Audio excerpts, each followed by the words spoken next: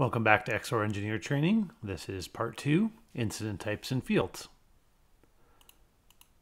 In this video, we'll be adding the custom incident type to support our use case, as well as 2 custom incident fields to hold information from our alerts that are specific to that new incident type. To start, we'll create a new incident type called XSOAR Engineer URL Alerts, and then we'll add 2 custom fields, one to hold the URL category, and one to hold the suspicious URL. Both of these fields will be of type short text. Then lastly, we'll set up the indicator extraction rules for our custom incident type, ensuring that we only extract IOCs from the specific fields that we'll be mapping data into in the next video. For example, we'll be setting up extraction for URLs and domains from the suspicious URL field, IP addresses from the source IP, and email addresses from the source username. And with that, let's get to it. We'll start by adding our incident type. This can be done by going to Settings, Object Setup, Incidents, and Types. Now, you can leverage out-of-the-box incident types for your use cases and customize these if required. For example, if you're building a phishing use case, we already have a phishing type out of the box that's part of our phishing pack. However, you'll note that for out-of-the-box types, you will see this lock icon next to the name. This means it is using the settings that come from the XSOAR marketplace, and should you wish to customize this type, you simply need to select it, hit detach, and then it'll allow you to edit the settings for this specific incident type. You will see the unlock. This means that it will not be overwritten by any changes coming from the marketplace, and you can edit this incident type, change things like the playbook, the layout, and the extraction rules, which we'll be setting up in our custom use case. Wish to restore an incident type to its default settings from the marketplace, you can simply again select it, hit reattach. Be aware that anything you may have changed will get overwritten, but you may reattach it to restore it to the default settings from the marketplace. Now, we're creating a custom incident type for our alerts, so we can do that and get started by clicking New Incident Type and giving it a name. We'll call this XSOAR Engineer URL Alerts. We can select a color for this incident type. We'll just do orange because we like orange. Now, incident types within XSOAR control a number of different things. First of all, the default playbook that is executed when an incident of this type is created in XSOAR. This playbook would execute if the incident was created manually, or in our case, the alert was fetched from our source integration and it would execute the playbook. We'll be building this playbook as part of the series, so we'll get back to setting this later. In addition, you can tell the playbook to run automatically when the incident is created. This would be considered a best practice. This way our playbook can execute, perform any triage or remediation steps well before an analyst even reviews it. We can customize the layout that is associated with this incident type, and something we will be doing in this series. Layouts can be useful to display important information to the analyst, and it can be customized by incident type to display the information that is important to that type. Next, we can supply post-processing scripts, another script that we'll cover within this series. These scripts execute right before an incident is closed and can do a number of different things. You can provide an SLA for this incident for how long it should take from open to close, and this can be done by incident type as well. In our case, we don't have an SLA that our SOC has provided to us, so we'll leave this alone for now. Then lastly, we can define the indicator extraction rules that are used to extract IOCs from the incoming alert and from either fields or from the entire incident data. But before we can do that, we need to add our custom fields because the suspicious URL field, which we want to take URLs and domains from, currently doesn't exist within our XSOAR instance. If we search for it here, we don't see it. So let's start by adding those 2 fields, and then we'll come back and define our indicator extraction rules. For now, we're going to hit save, and we'll pivot over to incident fields and add our custom fields. Pivoting over to the next panel for incident fields. When working with fields, we recommend using out of the box if possible, and only using custom fields when required. For example, our alert had a source username and source IP field. that we were going to capture that information from, and we can search the available fields to see if we have something suitable already in XSOAR that we can use. For example, we already have a source username field. It is of type short text, and it is currently associated with all incident types within the system. This makes this a great candidate to store the information from our alert. Same thing, we might have the source IP field, and we can use this out-of-the-box field, also associated with all types, to hold that information from the alert. Other fields like event ID and event type we have out of the box as well, and we can use these to store the event type and the event ID from our incoming alert. Now we want to have custom fields to hold the URL category and the suspicious URL from our alerts. We don't have anything suitable within XSOAR, so we can always create a new field to hold that information. We'll select new fields, and we can begin adding our custom fields. Now in XSOAR, we have a number of different field types that are available to you as XSOAR engineers depending on your use case. For example, the default field type is short text, but if you need analysts to pick an option, you might want to use something like single select, where the analyst can be provided a list of options from which to choose. We have multi-select fields as well, which are useful if you need to select more than one option. In addition, we have other field types like date time, or markdown fields, where you can even provide a template for analysts to be prompted as to what they might need to put into this field. Now in this case, for our URL category field, we want this to be of type short text, so we can select that. We can give our field a name. This can be human readable, so we can put spaces in if we like, and this is how this field will be displayed to analysts on the things like the layout. However, as XSOAR engineers, one thing to be aware of, the machine name of the field, as you can see here, is all lowercase. And when using fields within playbooks or automations, this might be how we refer to it in order to set it, modify it, and so on.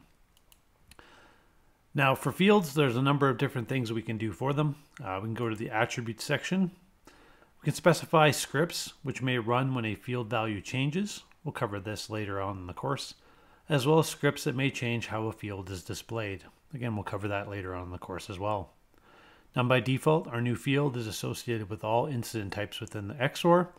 In this case, we could leave it if this is a field that might be used in other use cases, or we can just associate it with our custom incident type that we created at the beginning of this video, which is what we're going to do now.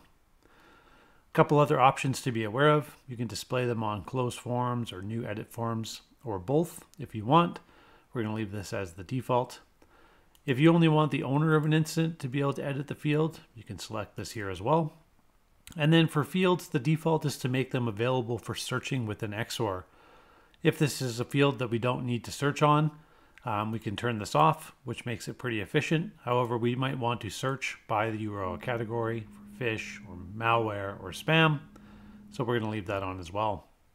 If the field is required on a new incident, we can also make it mandatory. Not in this case for us, so we can just leave that there. We can give this a description. Again, this might be helpful for folks that are using the field as to what it might contain. We can say the category of the URL from the URL alerts, and this might be phish, malware, spam. Excellent. So that's our URL category field. We can do that one more time and do the suspicious URL field. All right, let's add our suspicious URL field. Once again, we'll click New Field. Now, this is used to capture a URL from our alert. However, this URL is likely malicious or suspicious and should be treated as such. One common mistake with URLs is placing them into the type of field type of URL. This particular field is actually a clickable link and is better used for URLs that you want an analyst to be able to quickly pivot out to in order to review the alert in the source system, for example. So a URL type field might contain something like the link to the alert in that source system like Cortex XDR. And that's what the URL type field should be used for. In this case, we don't want to put a potentially suspicious link into that type of field and have an analyst accidentally click on it. So we're going to make this short text as well. Call this suspicious URL. Right, and we can give this a description as well. was allowed or blocked. We have the same options available to us. So in this case, we only want this to be associated with our XSOAR engineer incident type, so we can choose that as well. We may want this available for search, so we'll leave that as the default, and we'll click save. And now we can basically take a look at our custom incident fields. So we have URL category and URL, a suspicious URL story that is associated with our incident type. At this point, we can define our indicator extraction rules and close out this video. Let's pivot back to our incident type. Go back to the types menu. We can search for XSOAR engineer and edit our incident type and go to indicator extraction rules. Now in XSOAR, indicators such as IP addresses, URLs, domains, and file hashes are extracted from data using regex. And these are then enriched by using configured threat intelligence integrations like VirusTotal or autofocus to determine if an indicator might be good or suspicious or malicious. Now we'll deep dive into how this works as part of the series. In relation to incident types, we can configure how and what XSOAR extracts and enriches by defining indicator extraction rules on the incident type. In relation to incident types, extraction can occur either on incident creation or on field change once the incident has been created. And there are a number of different options that we can specify for how this works. For example, if we're looking at the incident creation options, we have 3 different options. They are inline, out of band, and none. Inline is the system default, and basically inline extraction means that the playbook will not execute until the extraction and enrichment process has completed. You can consider this a blocking action. So the incident will be created, extraction and enrichment will happen as per the rules we're about to configure, and then the playbook will execute. Out of band means that the playbook will execute and the process of extraction and enrichment will happen in parallel. Lastly, we can set extraction to be none. This is recommended if you do not need indicator extraction as part of the use case you are building. This speeds up your playbook, as XSOAR does not need to go through the process of trying to extract and enrich IOCs from a use case where we don't actually need them. This saves your API calls and makes everything run very quickly. Now, indicators can be extracted from the entire raw incident, so we can tell it to extract the IOCs from all fields, or a better practice is to extract specific indicators from specific fields. This helps eliminate false positives and what we're going to be doing for our use case. All right, to set this up, let's start with the suspicious URL field. We can simply search for it, suspicious URL, and we can define the types of indicators that we wish to extract from this field on incident creation. Again, we're going to leave this as inline to mean that these fields will be extracted and enriched before our playbook executes, and we'll leave on field changes out of band for the system default. So if this field changes and a new URL is placed, it will extract and enrich it out of band.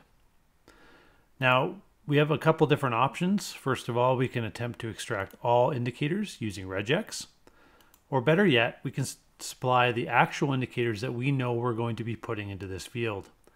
In this case, we want to extract a URL type IOC, and we also want to extract the domain from that URL.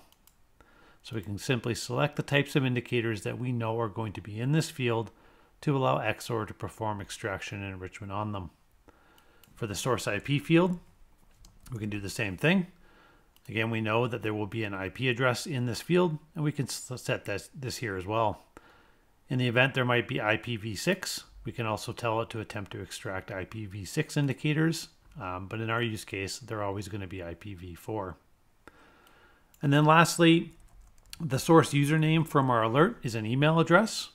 It's always an internal email in our use case, so we might only want the email indicator for this use case. If we'd also like the domain from that email, we can specify domain if we like, but it's not required for our use case. Going back, we can take a look at our work. Suspicious URL, we're getting URLs and domains. Source IP, IP and IPv6, and then source username. We're getting the email indicators. We can click save, and we basically defined our incident indicator extraction rules on our incident type. So let's do a quick review of what we did in this video. Incident types in Cortex XSOAR are the building blocks for our use cases. Now remember that an incident type controls the following. First of all, the default playbook that is run when an incident of this type is created, the layout for the incident SLAs, as well as indicator extraction rules that are done on incident creation or field change. Next, incident fields can contain the important information for the incident and can be used to drive our playbooks and display information to the analyst if required. When using incident fields, we recommend using out-of-the-box fields when possible, and you can use custom fields of many different types depending on your use case. Fields can be associated with all incident types within XSOAR, or associated to a specific int type or types. Next, indicator extraction can occur during incident creation or on field change and includes the following options. Inline extraction blocks execution of the playbook until the indicators are extracted and enriched. Use inline extraction when indicators and their enriched information is required as part of the playbook. Out of band performs the indicator extraction and enrichment process, but does not block execution of the playbook. You want to use this when the indicators and their information is not immediately required as part of the playbook. Lastly, none. None disables the indicator and extraction and enrichment process on incident creation. And if you do not need this process for the incident type or use case that you are building, it is considered best practice to disable it. This will make everything run much faster. Now, indicators themselves can be extracted from the entire raw incident and all fields, but it is considered best practice to configure extraction of indicators from specific fields and for specific indicator types. This will help you eliminate false positive indicators as part of your use case and keep everything nice and clean. And with that, thanks for watching, and we'll see you in the next one.